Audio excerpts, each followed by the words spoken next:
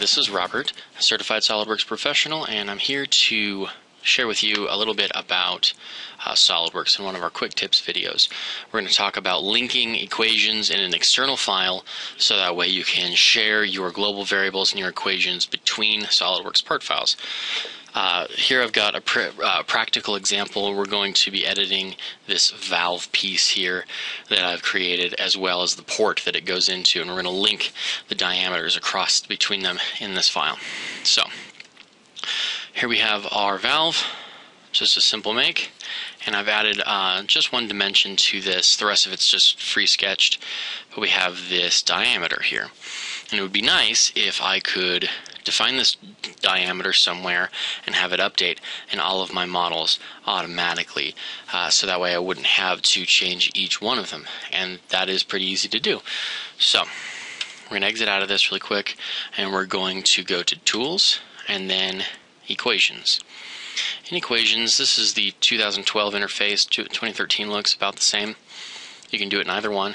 We're going to create a global variable, and we're going to call this diameter. It's going to represent the diameter of our part. You want to make sure you put it in quotes, because that's part of the syntax. Hit Tab. There we go. I'm going to put in the value. I want this thing to have a diameter of 2. Hit Enter, and so you can see that the evaluated is there. So that's done. We're going to click OK. Alright. So now we're going to go back into our sketch, and it's going to show us 2 inches here. I'm going to double click on that, and now instead of saying 2, I'm going to say equals 2, and I can either hit the double quotes and type in diameter, right? Or I can hit just highlight over global variables, click on diameter, it'll enter the syntax for me. Click OK. Got that little epsilon symbol there. That means that it is an equation. Exit the sketch. Now if we want to, we can manage this through our equations. You can get there either by clicking Tools, Equations, or you've got your Equations folder here that shows all your values. You can right click on the folders and hit Manage Equations. Here we go. So it's added an equation here, D1 at sketch 1 is equal to diameter, which is what I entered before. That's the diameter 1 in that sketch. So we're going to do, now for the linking, we're going to create a file. I'm going to click Link to External File. I'm going to create a new file. It's going to choose a location for it. I'm okay with it there. And I'm going to click Link. So now it's linking both of these values. I'm going to click OK. I'm going to show you, I'm going to open up my Windows Explorer here. Go to the desktop. I've got equations.txt that I just created, and I'll open it. It's just a text file. If I wanted to, I can come in here and actually change it manually. Diameter equals 3. Hit Save. Close that. Get rid of that. And then when I hit the Rebuild button in SolidWorks, watch, it's going to jump in size. Boom. So there it is. Now it is a 3 circle. And if I double click on it, you can see the equation is updated. Now the diameter is 3. So if you wanted to manage your equations just by going into the text editor, change all your global variables, all your models will update automatically. Let's save that. Now I've got here another part that represents the port.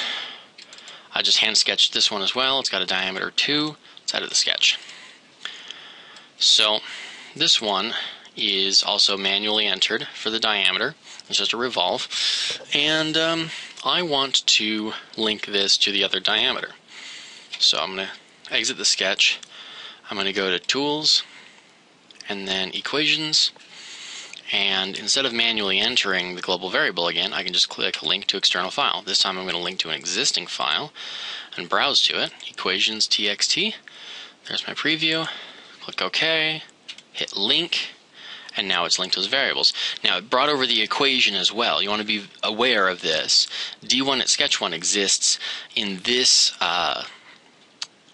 model as well as that other diameter dimension. You want to make sure that you name these cleverly. You can rename these variables so that way you don't have conflicts. You want to be really careful that we don't get that. So I'll show you how to rename those. For now, I'm going to call it D1, but if I were to import this into another part, if there was a D1 at sketch 1, it's going to overwrite whatever value it had, so you got to be cautious of that. I'm going to click OK. And Now my part's updated automatically. Inner diameter is 3 inches. It's excellent. So let's show you how to rename dimensions really quick. So let's edit the sketch. Now when you select any dimension at all, you're going to get over here this primary value. Now it's grayed out because it won't let me change it because it's being controlled by the equation. But I can make a new dimension here. And let's see, let's give this guy a name. So let's make him 5 long. And then instead of calling it D2 at sketch 1, I can call it like length. Now it's the length at sketch 1. I'm going to click OK.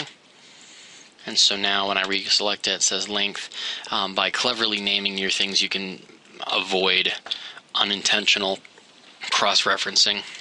So there we go. Got my circle. And just to show you that it works, we're going to go, I made an assembly of the 2 parts. Yes, they updated. Alright, so they fit right into each other. And once again, I clicked the wrong button. I apologize. So now, if I want to, I can bring up my text file again, and I'm going to make them 2.5. Save that, close it, get rid of that. Hit Control Q on my keyboard is the same as hitting that rebuild. Shrank a little bit. And there we go. And if we get out our measure tool here and measure that, diameter 2.5. So in this way we can rapidly update all of our files from one central location and keep track of all of our global variables. This has been a quick tips video with Robert Murdoch, Certified SolidWorks Professional at GoEngineer. Have a nice day.